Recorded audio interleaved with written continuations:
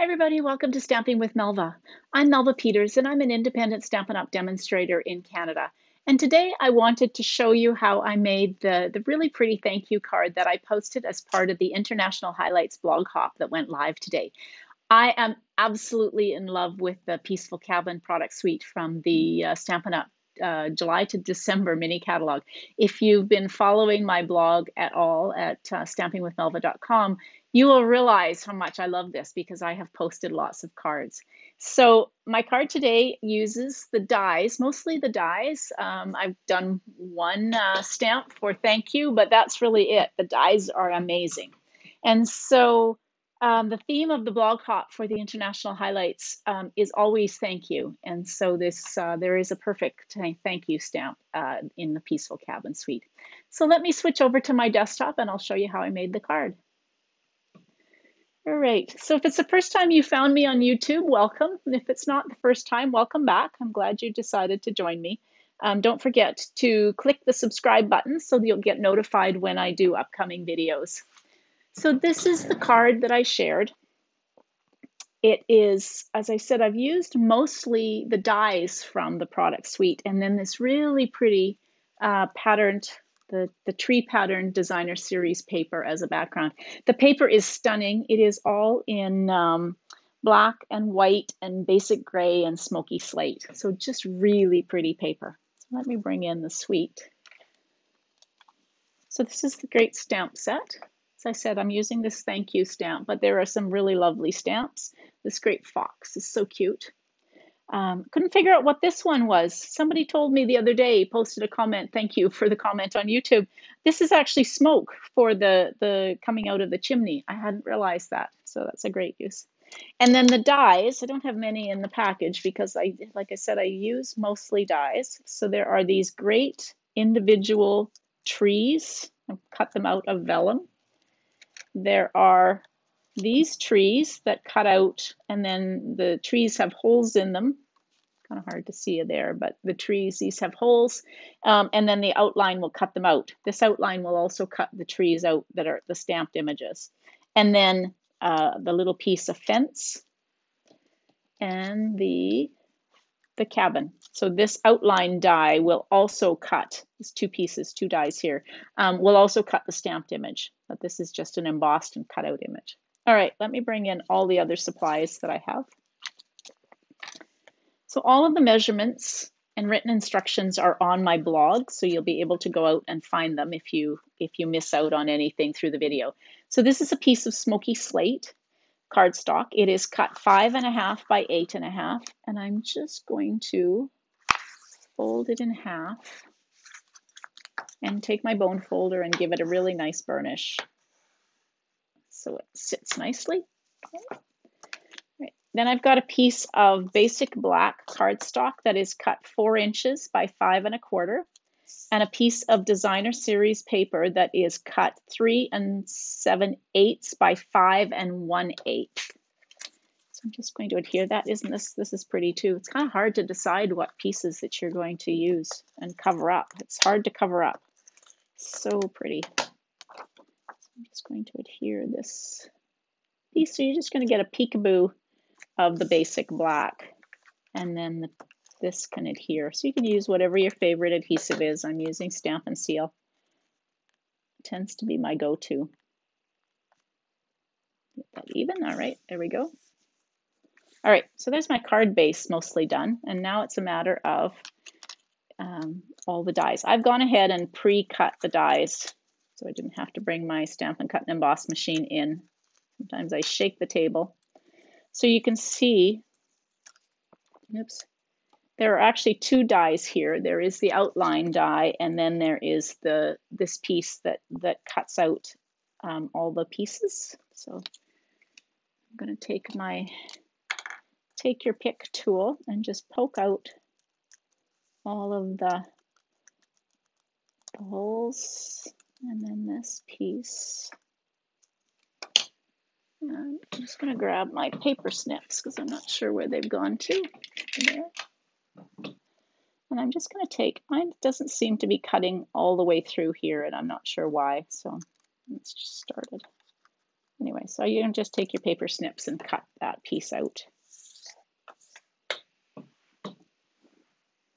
All right, so that's my cabin. Now I've gone ahead and done the same with the little fence, but also these trees.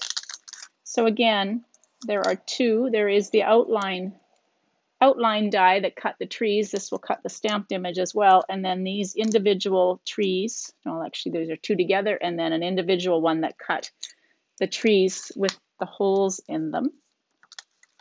And you can just take that.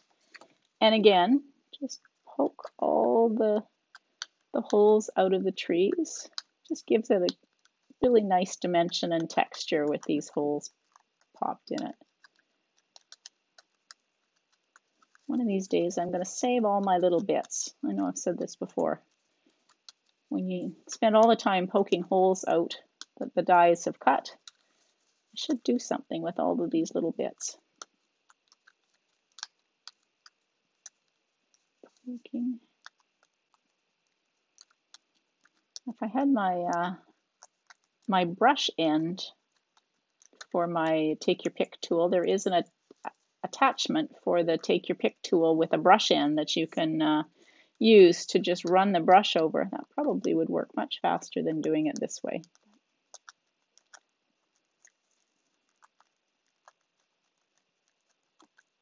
All right. There we go. I think I've got them all. There we go. Okay, so that's that. Get the die back over so I don't lose it. Now I've got the fence cut, and I'm just going to poke into the hole and get this little fence piece out. And poke those out. And then I went ahead, that back on the sheet. I went ahead and cut the little individual trees out of vellum.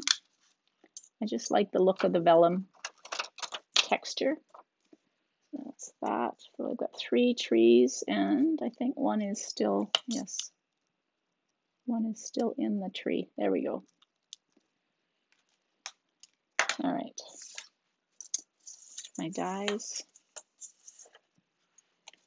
back in their case so I don't lose them, and clean up all these little bits. Let's move them off to the side. There we go. All right.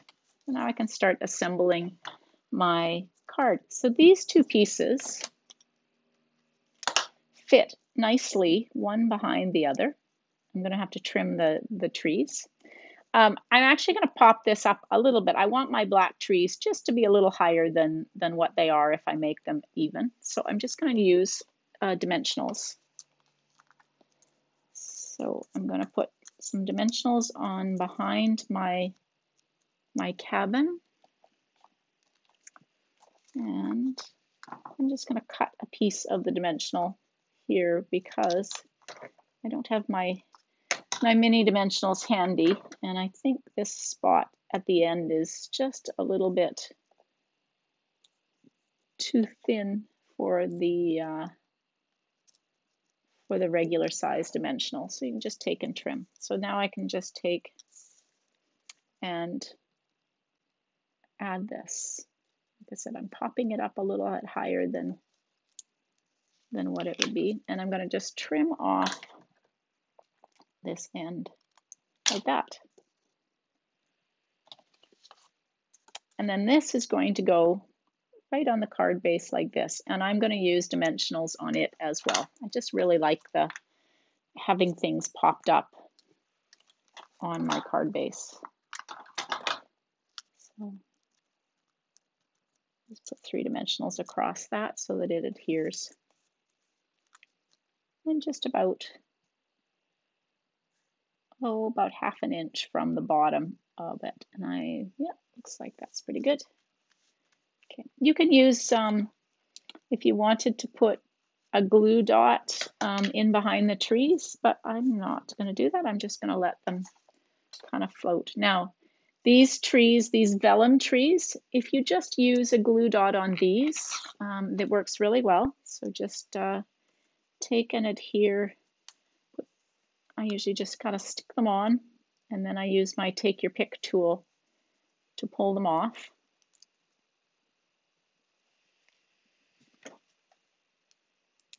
And you can put them wherever. I'm just going to pop that one down underneath and let it stick up. It's really hard to see on camera where I'm putting these. That, and then the little one, oops, not there. I'm just going to pop right here.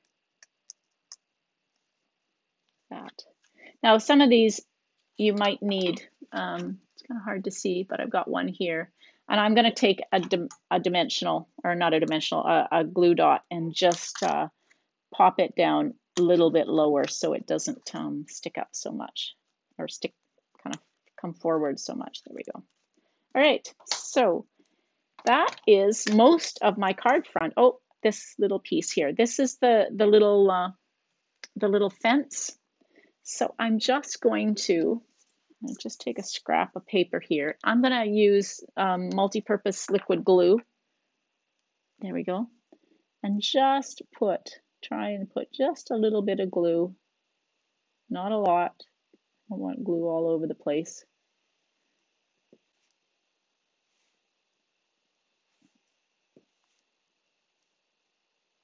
There we go. And gently pick that up. Maybe. All right.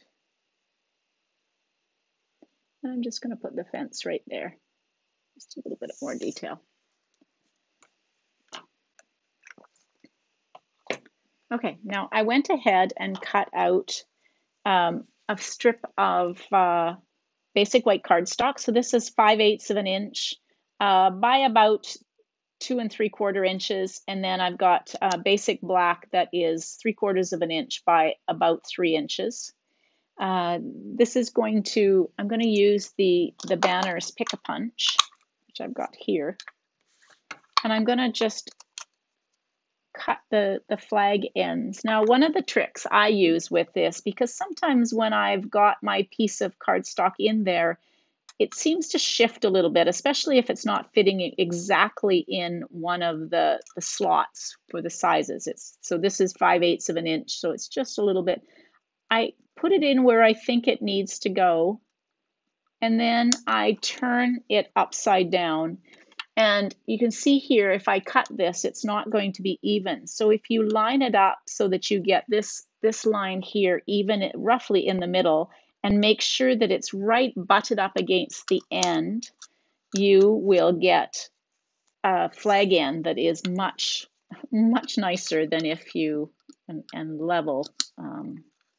So here, it's probably hard for you to see the black in there, but I've done exactly the same. And then my flag ends come out so that the point on the inside is actually even. So now I'm just going to I've got some Tuxedo Black Memento, and I'm just going to stamp this and see if I can do it evenly. Not too bad.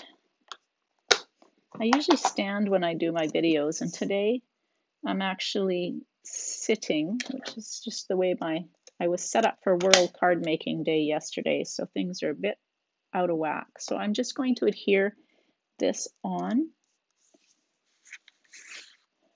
Now, I'm going to trim this because it doesn't need to be that end. So depending on what you decide to use for your stamp, I just kind of trim the end. And I'm going to use dimensionals to adhere the sentiment on.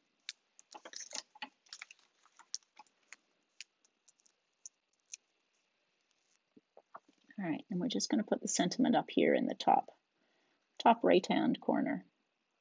Oops, like that. There we go. Now the last thing are these amazing subtle shimmer sequins that come in the product suite. These are great for shaker cards, and I've got some videos posted for shaker cards made with these. But they also work really well to adhere the sequence. So I'm just going to Make sure my glue is coming out. So I'm just going to take and I'm going to put a little dot. You don't need very much. So just take your multi-purpose glue and just put little dots on here. And then take your pick tool. And if you use the putty end,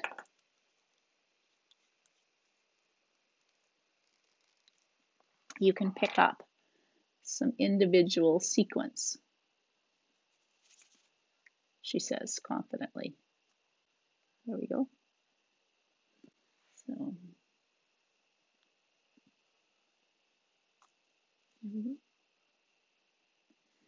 and you can just take and set them down on those glue spots. Like that. If you need to, use the other end, the pointy end, just to kind of push it in place. I find this holds really, really well. It's quite amazing when I've used this technique with the glue.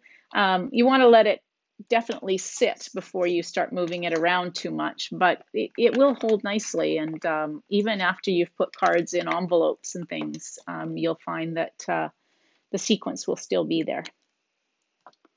All right, so that's the card. It was pretty easy. The real trick is to cut your dies out in advance, all the die pieces, and then it goes together pretty quick. Isn't that adorable? Can't you just imagine yourself curled up in the cabin by the fireplace? I know I can. All right, let's switch back over. All right, thanks everybody for joining me. As I said, I hope you enjoyed that. One of the things as part of the International Highlights blog hop is that you will be able to vote for your favorite card, and there are always some amazing cards that people do and projects. And so I really encourage you to go out, hop over to my blog at stampingwithmelva.com. And the link to this specific blog hop will be under the video so that you can get the measurements and written instructions. But hop over there and there will be links so you can go out and vote for your favorite card. All right, thank you very much for joining me. Don't forget to subscribe to my YouTube channel, and that way you'll be notified when I do another video. Thanks everybody for joining. Happy stamping.